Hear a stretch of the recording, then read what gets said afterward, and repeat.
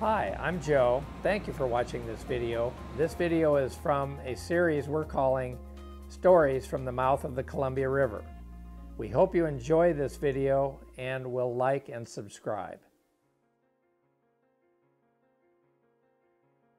My most interesting or most crazy story crossing the bar, shrimping, again on a 72-foot shrimp trawler, fiberglass shrimp trawler. And the weather come up and everybody said, okay, you know, everybody stopped and started. We were fishing way up off the Washington coast, way up there. We started running home and getting ready to, you know, head home. We get just a few miles from the Columbia River and the Coast Guard says the Columbia River bar is closed.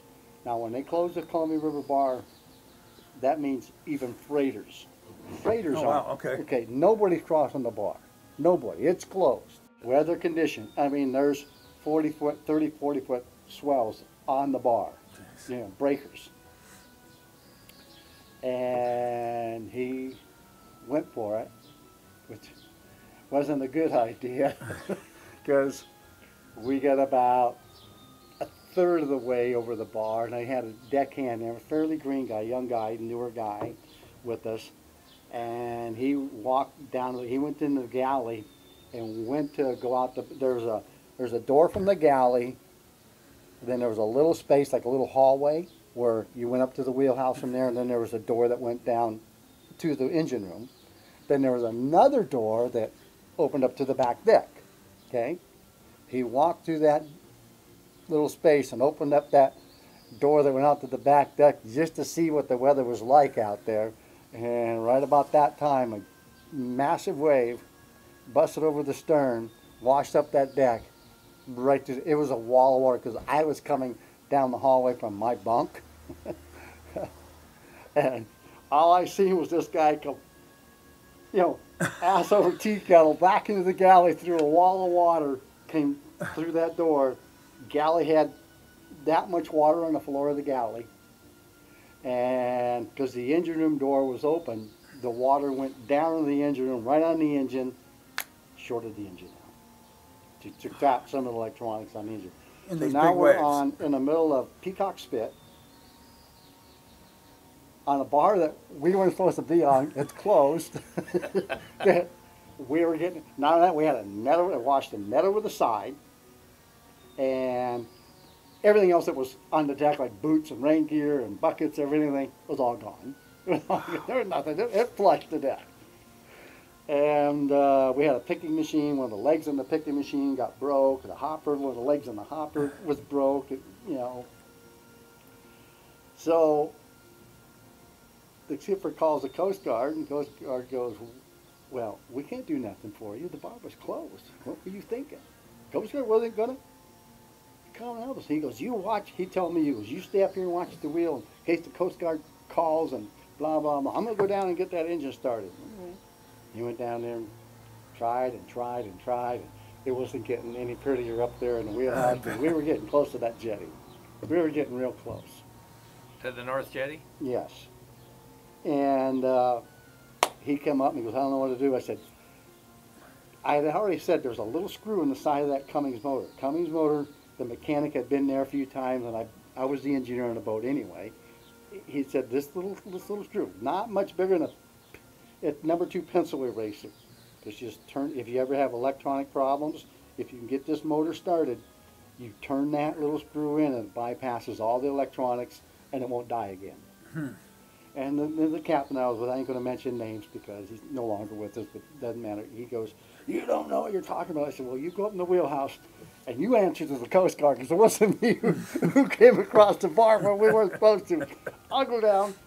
I got the motor started, and we, you know, headed back offshore.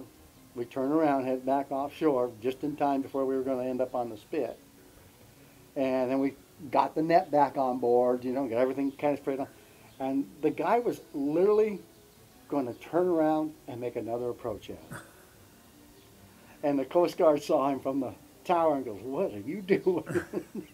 You know, "Don't you dare." So we stayed offshore. So the captain was deciding to come at entrance from a different angle? No, he just decided, well, that was, we just, I can do it better. I can do it better. I don't know what he was thinking. How big of a boat? That was a 75-foot fiberglass shrimp boat. Good size. And we stayed offshore, but when we got to the dock in Oahu, there was a group of officials waiting for us. And they just looked at him and go, we need to talk. And then he got sassy with them. Well, you could have come out and helped us. He said, we're risking our life. The bar's closed. When we're not even letting freighters cross the bar, you think we're going to send a 32-foot lifeboat out after you? Yeah. Yeah, that's kind of their job, but it's not their job to die either for them. Yeah. It's our job to use common sense, right?